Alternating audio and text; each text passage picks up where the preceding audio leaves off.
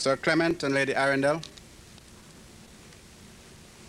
Right Honorable Prime Minister Dr. Kennedy Simmons and Mrs. Simmons, Deputy Governor General Honorable Weston Paris and Mrs. Paris, Speaker of the National Assembly and the President of the Nevis Island Assembly, Mr. and Mrs. Spencer Byron, members of the federal and Nevis government, members of the opposition, members of the diplomatic corps, including His Excellency Ambassador Shrike of France, Ambassador Eguchi of Japan, Ambassador Strader of Venezuela, our local ambassadors, His Excellency Dr. William Herbert, His Excellency Mr. Terence Byron, Canadian High Commissioner Mrs. Janet Sukowski, Chargé d'Affaires of the Embassy of Taiwan, Mr. Charles Tsai and Mrs. Tsai, His Lordship Mr. Justice Singh, members of the clergy, Mr. Maida of the Tobashiba Corporation, Mr. Jean Chauffeur of Dumes, Mr. Isidore Sharp of Four Seasons, permanent secretaries and other government officials, members of the business community, representatives of the various financial institutions, other distinguished guests from overseas and at home, ladies and gentlemen, friends. About 4 years ago, serious negotiations started between Dumes and the Nevis Island administration on the possibility of the construction of an upmarket hotel along the same lines that the Inns of Nevis were promoting, together with an 18-hole championship golf course. It was just over 2 years ago that negotiations were completed, and I was engaged in the groundbreaking ceremony where I laid the first stone to commence the construction of this magnificent, luxurious resort. That was an historic moment in industry in Nevis, because we had just opened the gate of golden opportunity in this country. Today, we have just entered the gate, and here we are with a 196-room hotel being operated by the ultimate in the operation of luxury resorts throughout the world. And I'm referring to none other than the illustrious company, Four Seasons.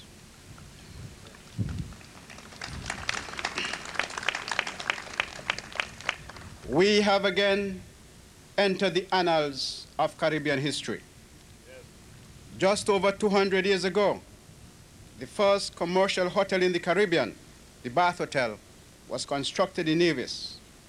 And today we can boast the opening of the first five-star hotel in the region. The decision of the financiers of this resort to choose a small and relatively unknown island like Nevis for such a huge investment must not come as a big surprise. It is true that this country is a repository of natural beauty, history, and hospitality, which make the island irresistible to tourists and investors alike. However, a very significant factor which cannot be overemphasized is the distinctive tourism policy of this administration over the years, which established the framework and environment for tourism expansion. Government's policy of continuing the promotion of upmarket tourism, which is advocated by the Inns of Nevis as opposed to mass market tourism, is certainly paying off. Some islands in the region are already experiencing a decline in tourism revenues because they have followed the path of mass market tourism, which resulted in social and environmental deterioration. In order to avert some of the mistakes made by other islands, we have been trying to increase tourism revenue while at the same time keeping the number of tourists to a level compatible with the developmental goals of this country. We are therefore trying to attract high-quality hotels which target the affluent clientele, and Four Seasons is definitely aiding government in the realization of this objective. It has also been government's policy to attract village rather than metropolitan-style hotels.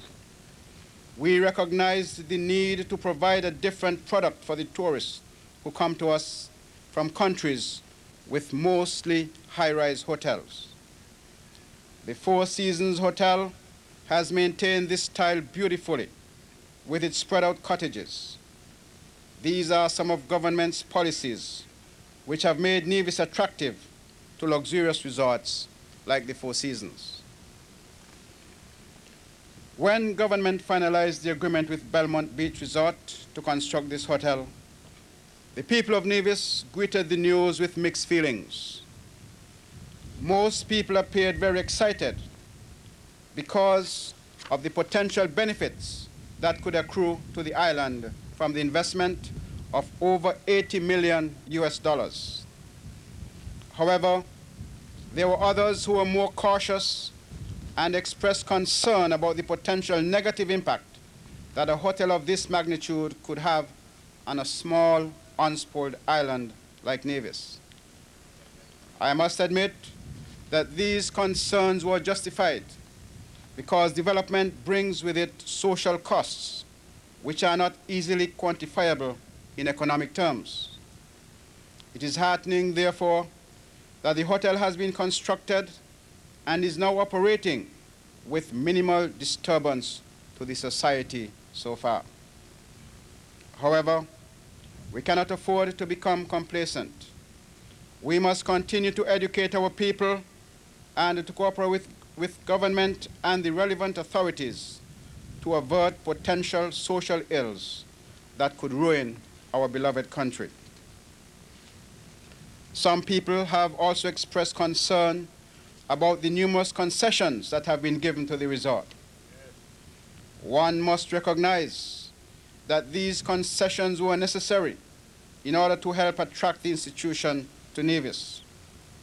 Several countries throughout the world would have been delighted to attract a hotel of such high international repute to their shores. The concessions we have granted to the resort are similar to what any of the other countries competing for investment capital would have given to lure the investors into choosing their islands to build this gorgeous structure.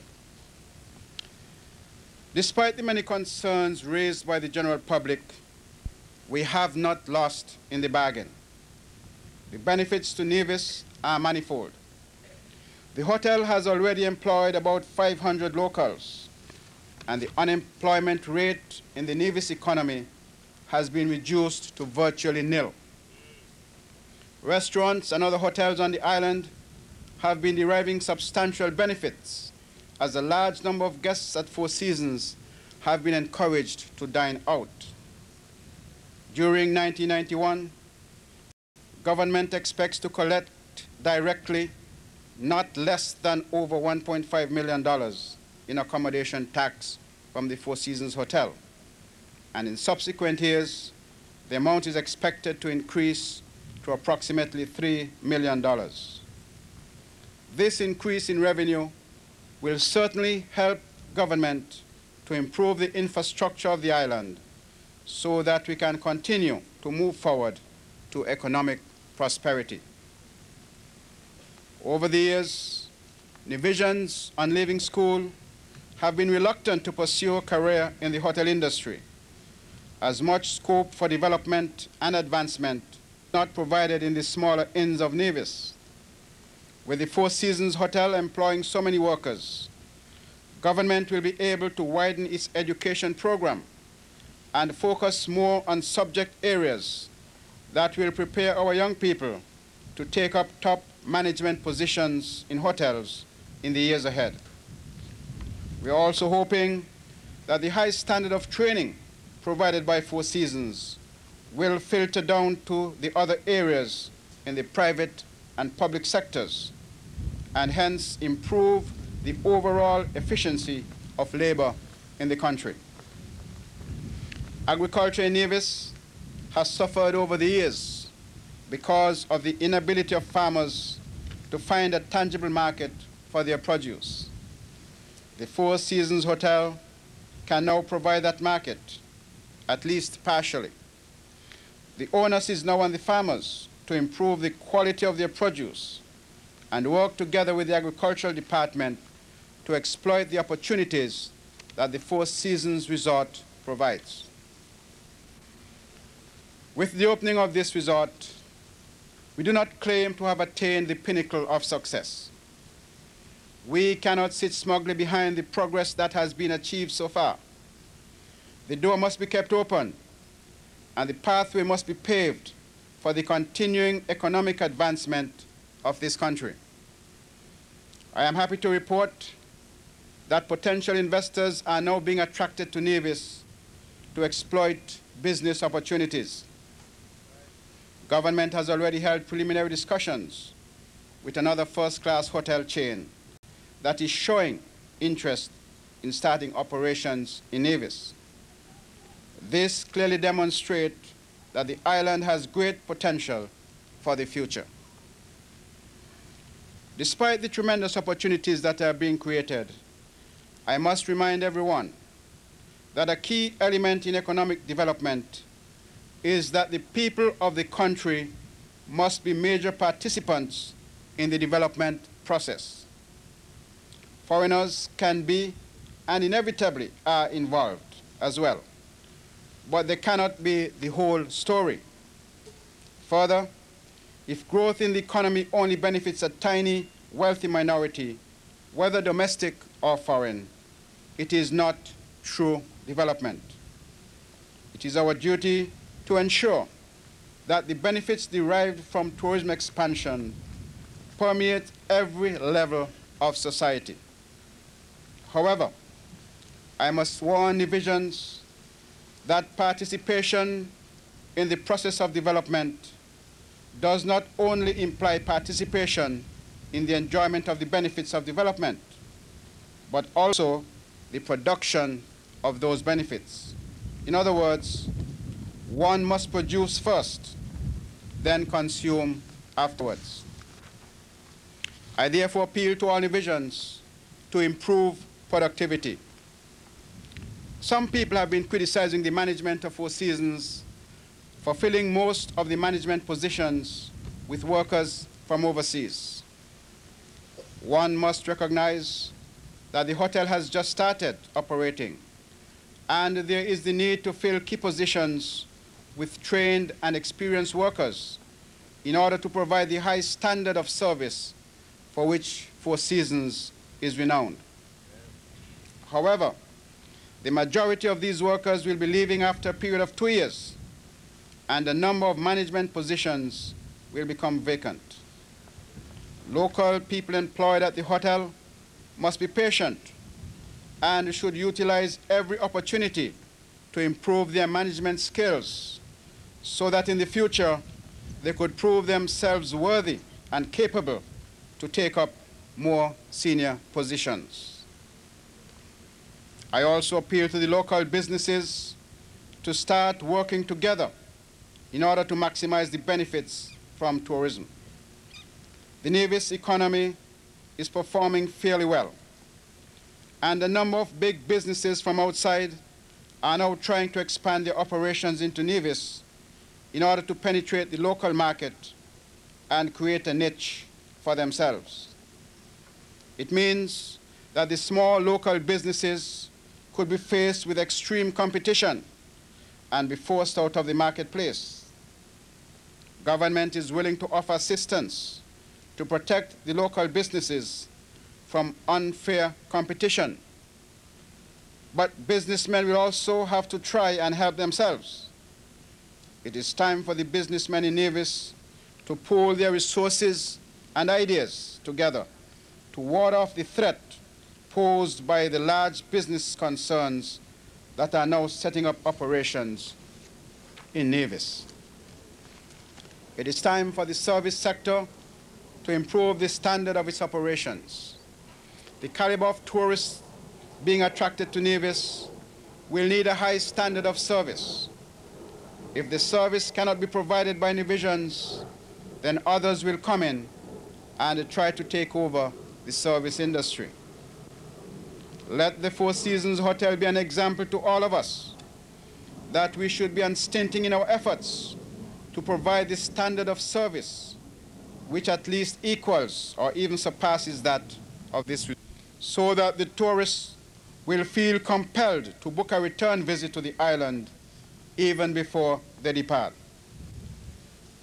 The island of Nevis is small and has limited resources, but its people must be determined to move forward.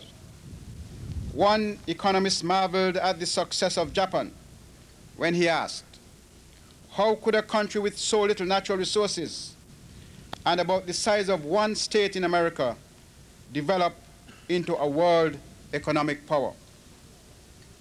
This lesson teaches us that we could be small in size and still be strong economically. But the equation of the Japanese success includes such variables as hard work, dedication, cooperation, and teamwork. Let us adopt these attributes and work together to make Nevis a better place for all. I must now take this opportunity to express the sincere gratitude of this administration to all those responsible for ensuring the success of this project. Special mention must be made of the investors, Jumes, Tobishima, and Four Seasons, who showed confidence in the Nevis Island government and readily agreed to make Nevis the first Caribbean island in which a five-star hotel is constructed. The late Fred Kelsick and Mr. Xavier Nice, who introduced Jumes to Nevis, must not be forgotten. The efforts of former ministers of the Nevis Island administration must be commended highly. And I speak of Mr. Arthur Evelyn, Mr. Uriel Swanston, and Mr. Ivor Stevens, who were actively involved in the initial negotiations with the investors to win the contract for Nevis. Congratulations are also extended to present ministers, the Honorable Victor Martin, Joseph Parry, and Phineas Griffin, for building on the foundation provided and seeing the project to completion. The construction workers, jalters, and local contractors must also be praised for building this hotel in record time. Lastly, I must thank the people of Nevis for their patience and understanding during the time this hotel was being built. The Nevis administration has worked untiringly over the years to improve the standard of living of the people of Nevis. We have been traveling through a tunnel filled with darkness, gloom, frustration, and disappointments. But we are now seeing a ray of light gleaming in the distance. The construction of this exquisite hotel does not signify the end to all of our problems, but the yoke of despair has been partly broken, and we can look to the future with confidence as we chart the course of this country into the 21st century. Let us build on this foundation, which could serve as a tremendous catalyst to economic development in this beautiful island we call the Queen of the Caribbean. I thank you.